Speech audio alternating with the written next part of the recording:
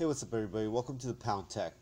Today we'll be doing a review on the Nexus, the Sony C4, and the Vivo XL. In this comparison, we're doing a benchmark on all of the three phones in regards to how well they can run graphics, and the Nexus 5X proves to be superior. It's running very fluently throughout this test compared to the other two.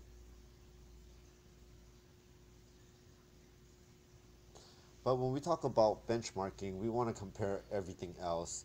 So the Nexus 5X actually scored the highest with the overall benchmarks. The GPU on this device is very strong compared to the other two, while the Vivo XL lags way behind.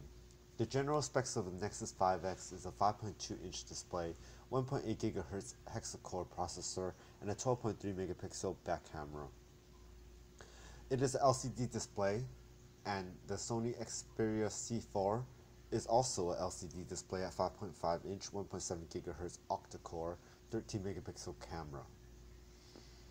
This phone right here is excellent for daily use. The BLU Vivo XL is a 5.5 inch display, 1.3 GHz octa-core, 5 megapixel front camera like the rest, but it's only 720p display. The Nexus 5X and the BLU XL both use USB-C, while the Sony C4 uses micro USB ports.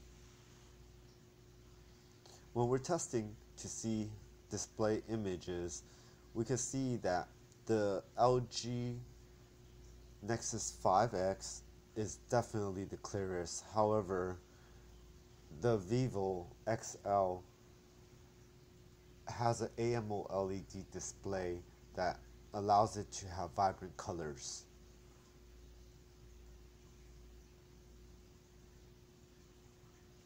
While comparing the Sony C4 processors to the rest, it is slightly faster. The C4 and the Nexus 5X both are slightly faster than the BLU Vivo XL.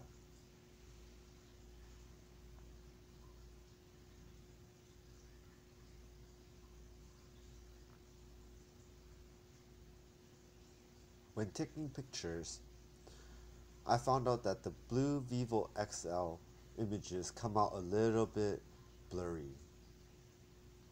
It is not as sharp and the image is a bit dark. In the same type of lighting, compared to the Sony C4, the image on the C4 is a bit clearer, but it is still somewhat dark. Now when I take a look at the next image, which will be from the Nexus 5X, the image comes out to be a bit brighter and much more sharper in detail. This is why the Nexus 5X's camera beats the other two. In regards to this testing, all three phones have their strong points. It just depends on what you're looking for.